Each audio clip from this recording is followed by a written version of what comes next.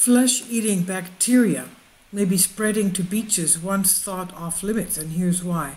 This is by Rachel Retner, Live Science.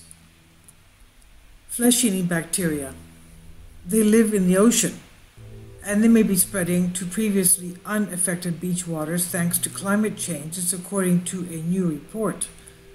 The report authors described 5 cases of severe flesh-eating bacterial infection in people who were exposed to that water or seafood from that area from the Delaware Bay, which sits between Delaware and New Jersey.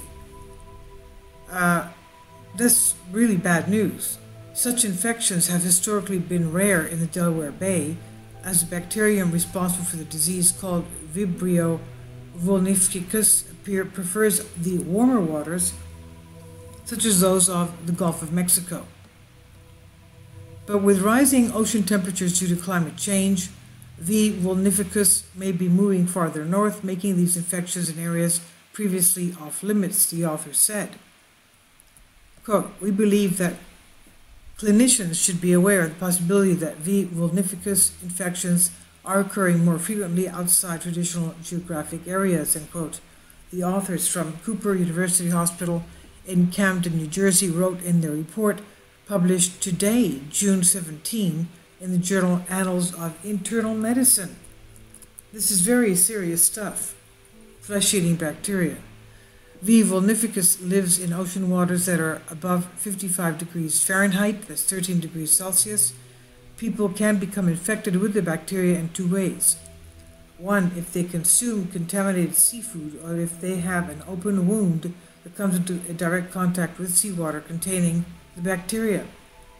Although most people infected with V. vulnificus will develop only mild symptoms, some people develop life-threatening skin or bloodstream infections. V. vulnificus can cause necrotizing fasciitis, a rare flesh-eating infection that rapidly destroys skin and muscle as well. This can result in amputations or even death. The authors noted that from 2008 to 2016, their hospital saw just 1 case of V. vulnificus infection, but in the summers of 2017 and 18, that number jumped to 5 cases. All of these patients had either gone crabbing in the Delaware Bay or consumed seafood from the area, and all of the patients developed necrotizing fasciitis.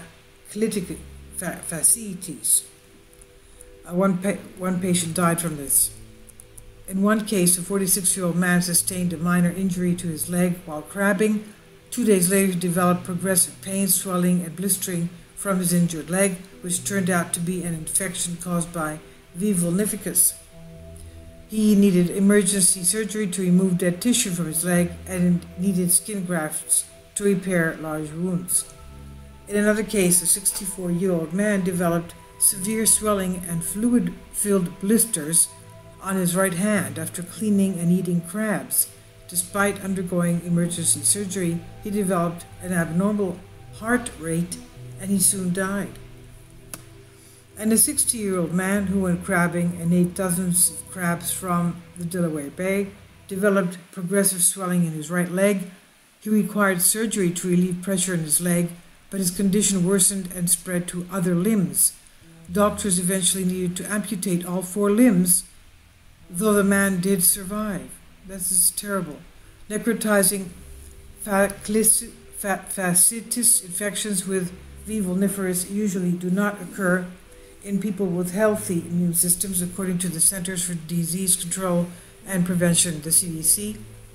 People are at increased risk of V. vulnificus infections if they have chronic liver disease or other conditions that weaken their immune systems. Of the 5 cases described in the new report, 3 individuals had hepatitis B or C, and 1 had diabetes as well. Now, to prevent infections with V. vulnificus, the CDC recommends that people with open wounds avoid contact with salt or brackish water or cover their wounds with a waterproof bandage. To reduce the chances of catching the disease, it's also recommended that people avoid eating raw or undercooked shellfish. This is according to the CDC.